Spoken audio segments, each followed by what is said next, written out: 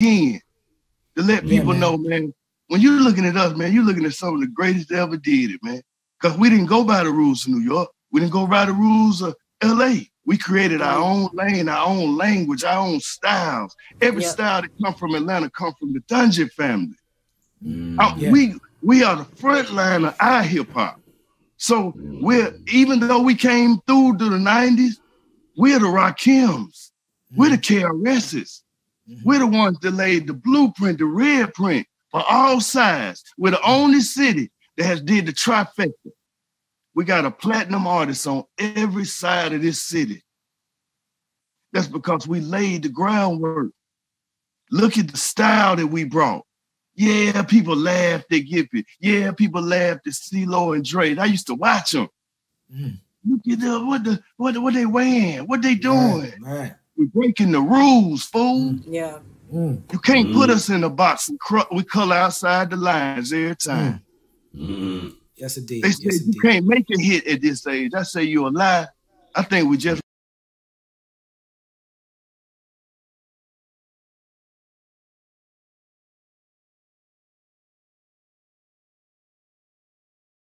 Goodie Mob is an elite group of MCs repping Atlanta, Georgia. The 4 members of the group are Big Gip, Timo, Cujo, and CeeLo. Each member of the group has their own original and distinctive style. Timo, his style is fast and frantic, but still in pocket. His rhymes are in your face, and he wastes no time. Each bar gets right to the point. Big Gip is smooth on his delivery. His pace leads you into a lyrical breakdown, almost like a lyrical author as he summarizes each point. Cujo sounds like an elder on the mic, or the angel on your shoulder giving you a better route to take, or will highlight both the good and bad of life's choices. CeeLo brings a little bit of everything. He can sing, rhyme, or go a cappella and speak to you like a sermon. His style is the truth on steroids, but delivered simply, preaching without preaching. CeeLo is an underrated as a featured artist, and he typically has the best verse on a song when he's collaborating outside of his camp. The name Goodie Mob actually has meaning behind it. Goodie Mob, Goodie Mob means the good die most level bullshit. And bull is not necessarily physical death, but it's like without no hope and no faith and no belief in anything, we walking around spiritually and mentally dead, exactly. Right. Which gives you nothing to live for. So you can't respect your own life, you can't respect life, period. You know? Right. So what we're trying to do is show, and if you combine the O's, it stands for God is every man of blackness, meaning that it's the yin and the yang, it's good and the bad. Right, you know what I'm saying? You have to go through one to find out the other, you know, to know who you are, to know who you are. Atlanta hip-hop actually has been around for quite some time. The roots of early Atlanta hip-hop can be traced all the way back to the early 80s with an MC named Mojo. Following up in the early 90s, you had artists like the Hard Boys, Kilo Ali, Success and Effect, and Ghetto Mafia coming out of Atlanta. Cujo has some of the earliest first-hand hip-hop experiences out of the group. Cujo was in one of his middle school classrooms when he overheard Buff, aka the Human Beatbox, begin to beatbox over the school intercom. Stick 'em, ha ha ha, stick 'em, stick 'em, ha ha ha, stick 'em, stick 'em, ha ha ha. We're gonna rock the beatbox in the first fucking rhythm.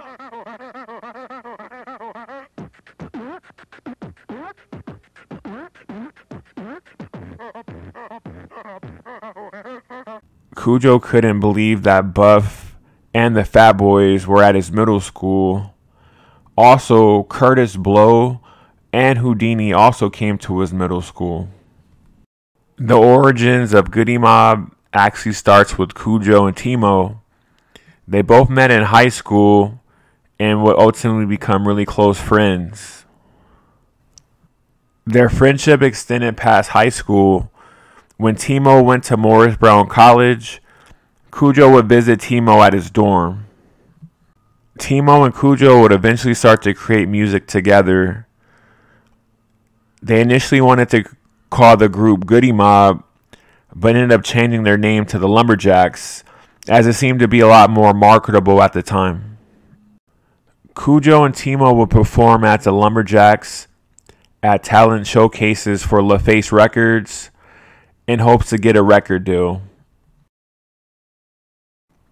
Timo and Cujo would meet a trio of producers collectively called Organized Noise: Rico Wade, Ray Murray, and Sleepy Brown.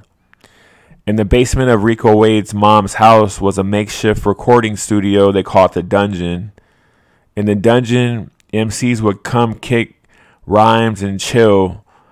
It was a safe haven for young Atlanta youth to stay off the streets and focus their energy into creativity. And the Dungeon is where the Dungeon family was formed. Some of the most talented artists in Atlanta all coming together to create some of the most legendary music hip-hop has ever heard. Outkast, who were just young high school teenagers, were the first group to come out the Dungeon and have major success. A second group would now be formed out of the Dungeon family. Timo and Cujo went back to their old name, the Goodie Mob, and now they would add two more new members, Big Gip and CeeLo. The world, what's going down, you know what I'm saying? My name Cujo Goodie, a prisoner of war from Southwest Atlanta, right in your neighborhood, trying to spread the good. And I brought 3 more horsemen with me, and we gonna tell you what's going down right now in your town. Like that. What it is, yo. I'm Timo from the Goodie Mob. I represent the bread on a plate of soul food we got cooking up for this 9-5. We about to jizz up on this November Sizzot. Check it out now. You know what I'm saying? They've been trying to hold us back, but it's time for us to come on out the gate now. Y'all just get ready for this Goodie Mob. It's all about unifying and 95 on out like that, though. Yo, and like Cadillacs and Vogue, Steel Road, Cameron Road, this is Big Gip representing East Point. What's up? And what's up, people? You know what I'm saying? This is CeeLo, you know what I'm saying? Straight from Southwest ATL, you know what I'm saying? Just straight revolutionary, you know what I'm saying? Indeed, that's all. Basically, sum it up like that. We are the mighty Goodie Mob, you know what I'm saying? The good, die, most lovable bull. If you take one oil, it'll let you know that God is every man of blackness. Indeed. All right. Goodie Mob would be at the recording sessions for Outkast's breakout album, Southern Playlistic Cadillac Music. Goodie Mob would make a couple of appearances on this album. In October of 1994, Outkast would release their third and final single on their debut album titled Get Up, Get Out. This would be the world's first visual introduction to members of Goodie Mob. The song featured Big Gip and CeeLo. With the success of the 3 singles, Outkast launched a top 20 Billboard album and a platinum album. Outkast release set up the table for Goodie Mob. Goodie Mob was signed to the same label as Outkast, LaFace Records, which was founded by L.A. Reid and Babyface. After the group got signed, it was time to start recording their album. Outkast, we had to take our records directly to L.A. and Babyface, and to have to do that, you had to impress them. You had to bring it. You had to impress them, man, because, you know, the biggest thing they used to tell us, like, man, look, man, if the I don't want to hear a song, all I want to hear is the melody, the hook, and the chorus. Whatever you're saying in between that, that's cool. I get to that. But yeah, them the 3 most important things, though. So if you think about it, if you go back and listen to Organized Noise and the Dungeon Family albums, it was all about music and layers. That's why you had Goodie Mob would start to record their album at the end of 1994. It would take nearly a year to complete the album. Meanwhile, in 1995, hip-hop is at an all-time high. Some of the best albums were released in 1995. This would be a pivotal year for not only hip-hop, but for Goodie Mob to make their impression.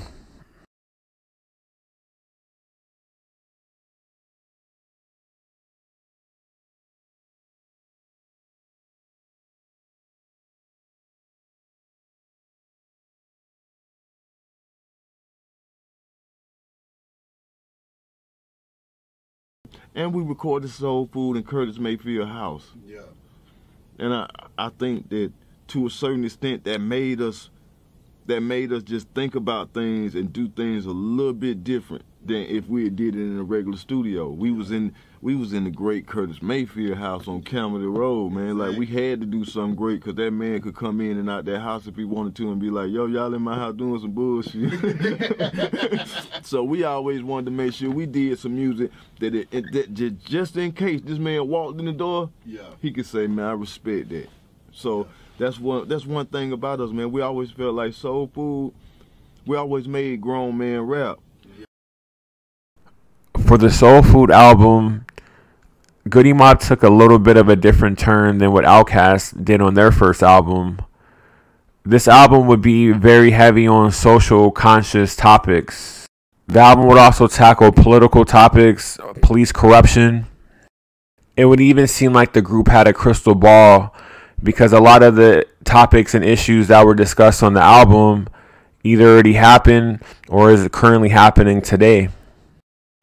Goodie Mob's debut album, titled Soul Food, will release on November 7th in 1995.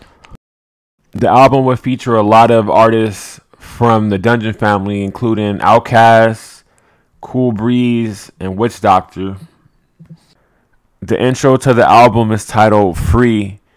When you listen to the song, it feels like you teleported to a Southern Baptist church as CeeLo fills the airwaves with a prayer, a wish, and a hope for the present and the future. For not only CeeLo, but for all the listeners of the album. How do you make a social conscious and spiritual album sound palatable for all listeners across the globe? That's a very tough task. Organized Noise would be able to produce the entire album. Organized Noise had a grand slam on this album. They were successfully able to bring rhythm and blues, funk, soul, and then down south bounce all on this album. The lead single, Cell Therapy, released in September of 1995. The lead single on a debut hip-hop album is one of the most important songs you could ever put out for your career. Because if the lead single doesn't really take off like it's supposed to, it's going to be harder and harder to sell records and to continue to have fan support. Goodie Mob didn't run into any of these problems as Cell Therapy was a smash. It cracked the top 40 Billboard Hot 100. Also, is still to this day one of the biggest hip-hop singles of all time. The beat on Cell Therapy is so mesmerizing, you can get lost in the track and not really pay attention to the lyrics. I feel grateful, man. I feel grateful that the Most High gave us that. You know, for us to be able to come into the game and drop a record like Cell Therapy, and we can look around and see that this world has turned into everything that we said on that record. You know what I mean? We talking about the cameras, we talking about the government peeking in our window, we talking about the social media where they can track you and follow you anywhere you at. Everything that we talked about. And I'm just letting people know that, man, you know, if you got these new phones, man, you know, them police can follow you everywhere you're going, so never think that they don't know what you're doing. So, you know, it's just a message to y'all, man, that, you know, when a message sent, sometimes it takes you a long time to get it. You might not get it the first time it come across your face, but I think now people really realize what we did for the South. And hey, man, Outkast, they were superstars, but I always know that Goodie Mob was the backbone. That's soul food, man. You know what I mean? You can anytime, and you can put Soul Food in right now, and it's still relevant to what's going on to the day, man, because out here, man, it's hard, man. Like, I can see that it's changed. It's more people going into poverty. It's less and less people knowing how they gonna eat every day. So, you know, to have Soul Food in your catalog, man, it surely can help you through some tough times in your life. That's one thing that I can say throughout all the years. People always came to me either coming home from jail or just going through different things with their family. They always were like, man, I go to that Soul Food, man, and y'all helped me through a lot. Myself more out of school than I learned from this school, because I think that, I mean, you learn what you're supposed to learn in school, but school can't teach you a lot about other things that goes on in this world that you need to know about. New World Order, You know what I'm saying? Paper money will soon be taken off the market because they want to try and find some kind of way to stop crime. They're talking about the computer chip. They're already testing credit money over in Switzerland. So, I mean, with this, there's a lot of things that y'all need to know, man, because, I mean, soon this new world order, the world as we know it, will not be the same. You know what I'm saying? With spending capital, or maybe even just purchasing different things will not be the same. So if you're not up on that system, or you don't know how to work a computer, you know, sooner or later, they're not going to need men or one man to do anything. Computers will be able to do it all. So if you don't learn how to do something that's involved in a computer, you might be behind. You know what I'm saying? So with that, I just want to say, learn as well. The group will release their second single, titled Soul Food, in February of 1996. This song will really highlight the range and creativity of Goodie Mob. This song would be super relatable from fans from coast to coast because we've all had soul food at some point in our lives.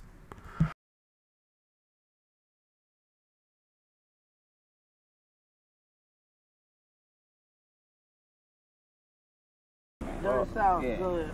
Dirty South really is just a depiction of the South, man, what's going on around us, and just different issues that's happening in these streets right now. We live in a state that our state flag is the rebel flag. Right.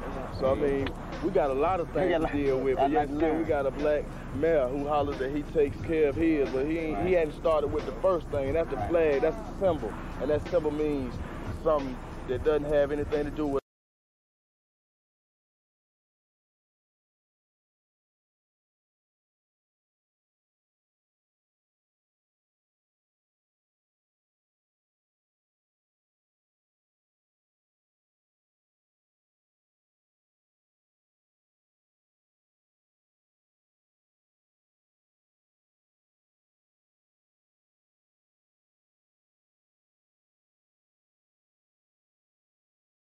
on that label that was saying something totally different than what that label was doing.